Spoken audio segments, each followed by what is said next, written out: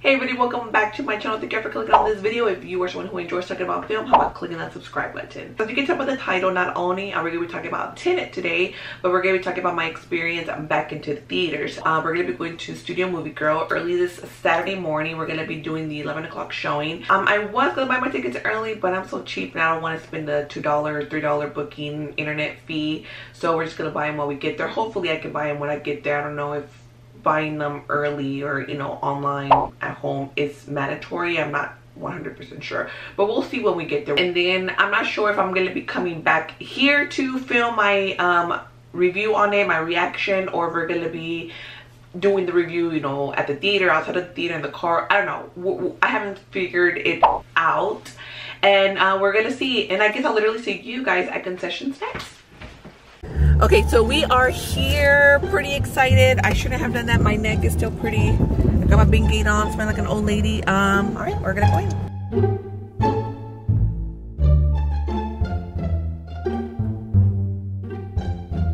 Little Clorox wipes to disinfect the seats and the little tray deal. Desiree's a little bit less cautious. I actually had to tell her to disinfect the tray.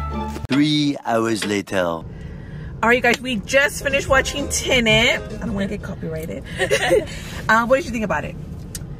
I liked it. It wasn't that confusing how people said it was. Yeah, it really wasn't. I was able to pick up on a lot of things beforehand. Maybe because I had already heard reviews about it being confusing. Maybe that made me pay a little bit more attention. But I feel like it was still like kind of, what's it called? What's the word? It's easy to like catch up real quick from like the first little scenes. I'm on my phone, you guys, so sorry about the angle and everything.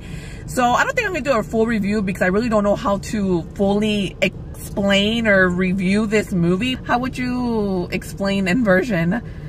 Would it be like it's like time traveling, but like it's just like we're moving forward. Yeah, moving forward and backward. I thought the score was actually really nice too. Did you like the music and all that? Yeah, I did.